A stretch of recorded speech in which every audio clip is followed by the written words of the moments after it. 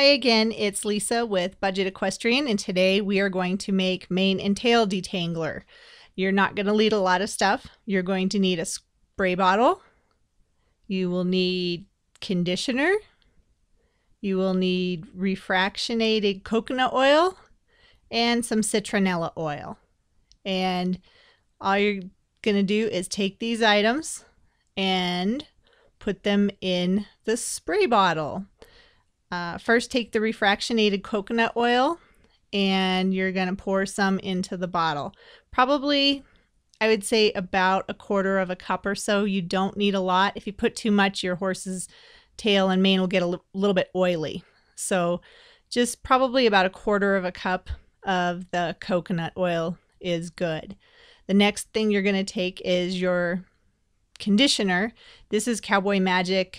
I think it's rosewater conditioner, and I'd say probably about 1/4 cup of this as well. You don't want to use too much because again, it'll build up on your horse's mane and tail.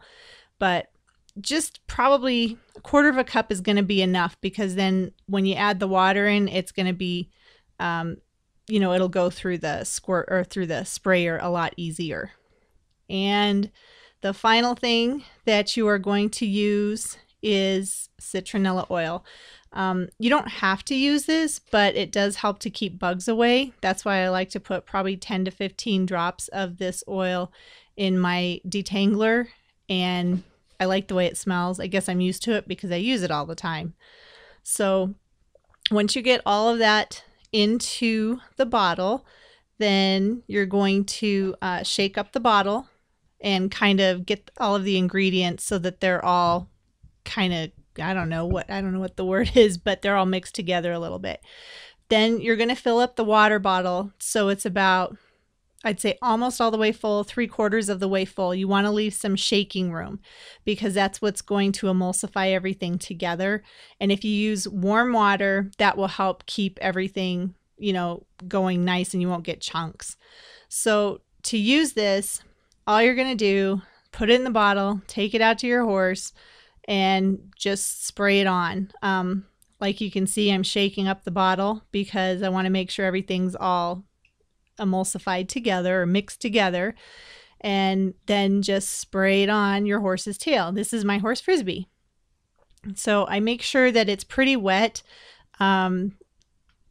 making sure to get the front, the back, the sides of his tail, and just kind of not 100% saturated. You don't want it to like drip, but you want to make sure that it's covered, so that it will help to you'll be able to detangle the tail without ripping the tail out. So once you have all of this on, you're going to let it dry, because you don't want to be brushing your horse's tail out when it's wet, because that's going to rip out the hair. But once it's dry, as you can see, it brushes through really easy. And this is a lot cheaper than, you'd go to the store and spend $15 to $20 on mane and tail detangler. This probably will cost you about $2 to make. So it works great, and I use it every day. And as you can see, Frisbee's tail is nice and shiny, and I'm very happy with this homemade product. So I hope you like this.